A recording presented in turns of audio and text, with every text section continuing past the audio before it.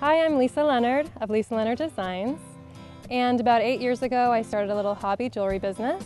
Our first son was born and I wanted to have more flexibility to be with him and not be working all day long.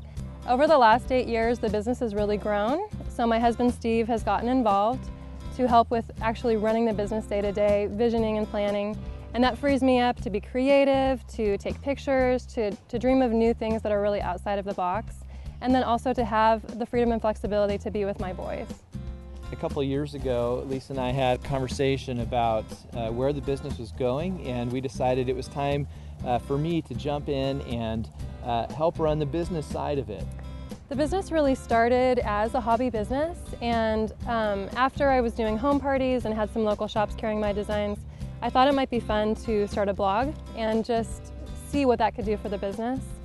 And it definitely took our business to the next level. We started talking about a website.